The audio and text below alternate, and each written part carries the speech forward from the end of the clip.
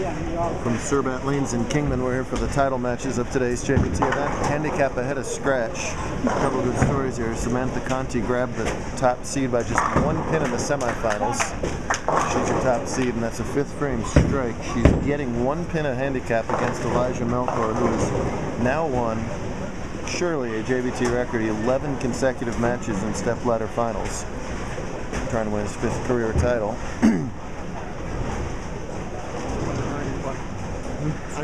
Well done today. Yes,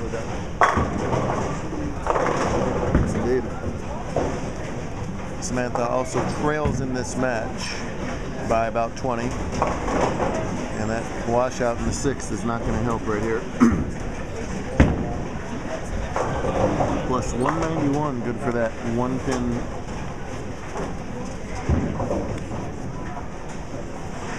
Top seed lead over Kaylee Kong, who also finished in second in the women's series. Up quickly at the spare, and she's got it, yes. Nice cover from Samantha, who's improving rapidly, but obviously the same thing can be said about Elijah here. Oh goodness. 246 to 198 over Samantha Potter. And 260 to 183 over Kaylee that we just talked about. Working on a double in the sixth. Super lucky to break that up into only the sixth pin.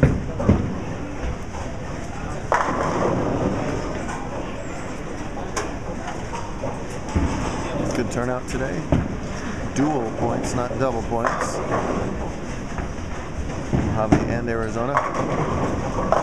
About an hour and a half south of Vegas.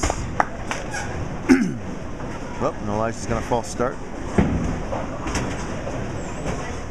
It's a mature move. Something didn't feel right. Back off. Try it again. Meanwhile, to the left, Cortez Schenk is the top seed in the scratch division. He is playing Russ Oviatt in the scratch division title match. They used mulligan format today. Oviatt had to burn through all of his mulligans to get to this point. Meanwhile, Cortez has yet to use any mulligans. So, in order to win a scratch JBT title, there's a few things you have to do. Number one is not play Cortez. Number two is not play Cortez when he has 4 mulligans and you have none. That is a distressing position for them to be in. And it's only getting worse right over there. His double spare is not going to cut it for us. Elijah converted that 6 pin. So now he's got a spare working in the 7th. Leads by 19 with the handle. Double dribbled, and again lucky to only leave a 6 pin. Could have been a lot worse than 9 spare 9. The last 2 shots for Elijah. It's so hard to win that many matches in a row. I mean, in scratch, you're up against so many different great bowlers. In handicap, there's just so many variables, things that can go wrong, and they've all gone right. And it's Hill right there. That is a rare error from Melkor with a fairly easy spare there.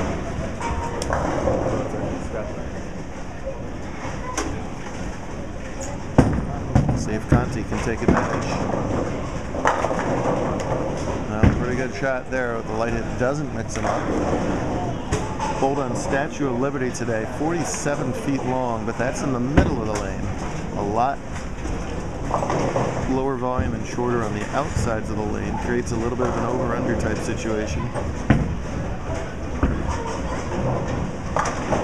Most of the players elect to keep the ball in the oil as long as possible.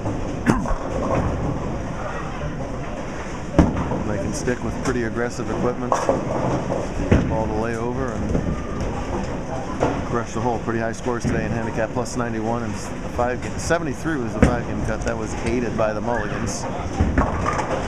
Wow. And there's some unusual pin action from Samantha over there. It's a 3 6.5, and that was not a 6 pin to begin with, I don't think. Was it? That was a... I don't know what that is, but she's got a baby split. No baby, she's got, oh no, chopped it. Well, Conti running out of frames quickly here. And this just happens all the time. Every time Elijah gives his opponents an opportunity, he doesn't get punished for it. And when he's had to come up with shots himself, he has come through with strikes. Actually increased his lead in the last couple frames. Wow. Excellent shot, solid 10. Cortez has opened up with 5 excellent shots. Russ's best game plan right here might be to shove Cortez down the ball return.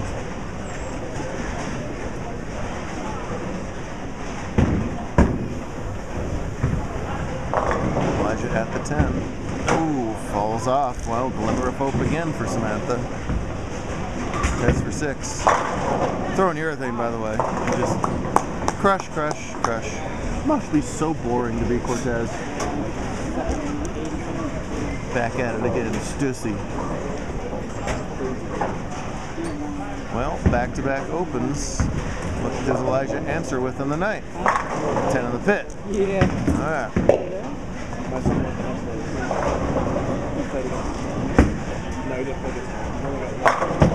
Well,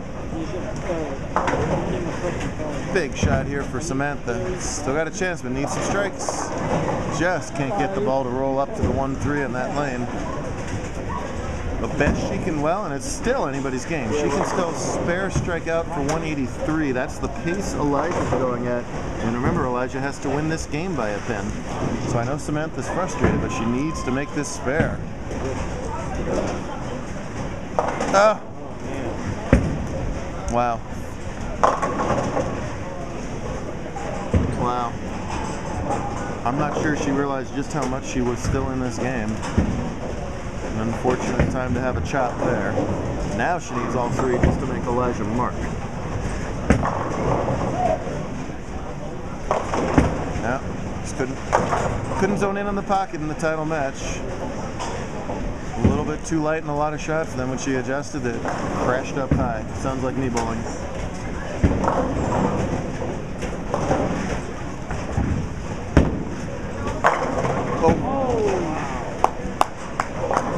Cortez absolutely should mulligan this, by the way. He's laughing like it's no big deal, but he doesn't know if he's going to church or whatever from here. I'd be stunned if he... Why wouldn't you mulligan? Well, your match is not over. What's something... I think this is absolutely stupid not to mulligan.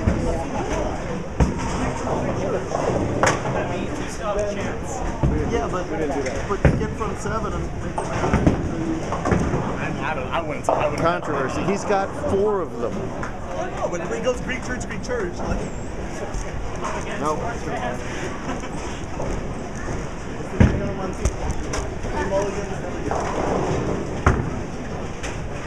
Yeah, but he started.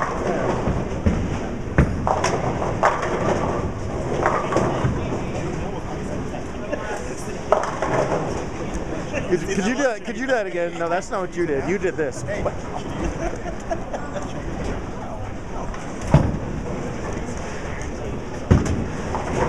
Will Elijah Melchior ever lose a match again? That is now 12 in a row against 12 very talented bowlers. And he's had just enough go right to win those matches.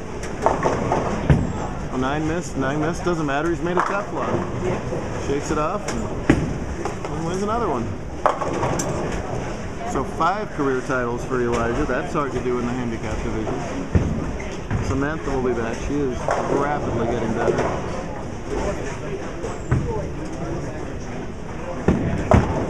Now, 183, a hands raised high.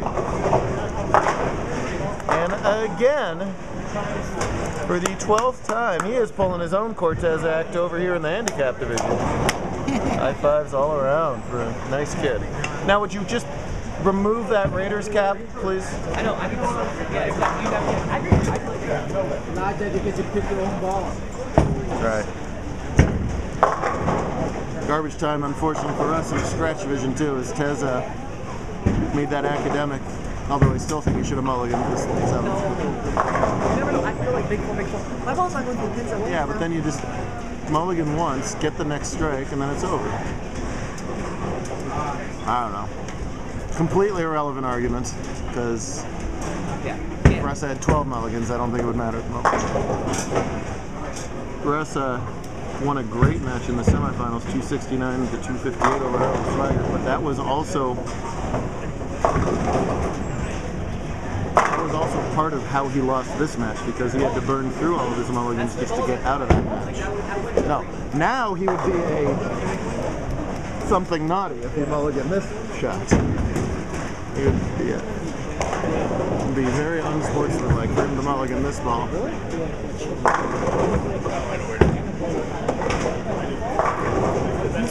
So that's, I believe, 74 titles for Cortez.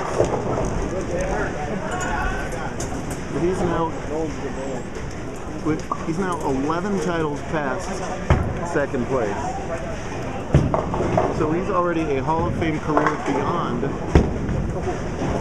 #1 person in titles. Amazing. Keeps piling on the numbers.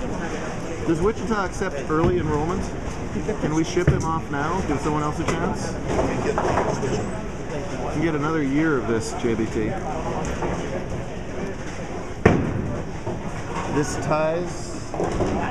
This ties also, by the way, the record for most titles in one season. Jacob Butcher holds that with 20. So that's 20 this year. That's it. I'm going to go out on a limb and says he somehow finds a way to win one more between now and August. You're going to find a way to win more between now and August. Bye.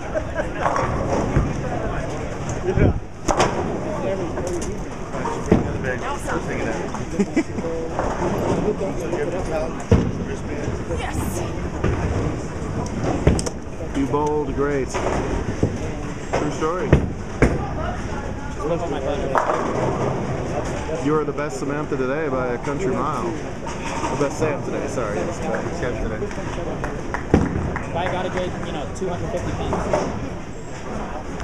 Save it for tomorrow. But it's a whole new day tomorrow. Will the egg roll be on top? Wow. We will find out. the nickname. Nice. Yeah. The nickname.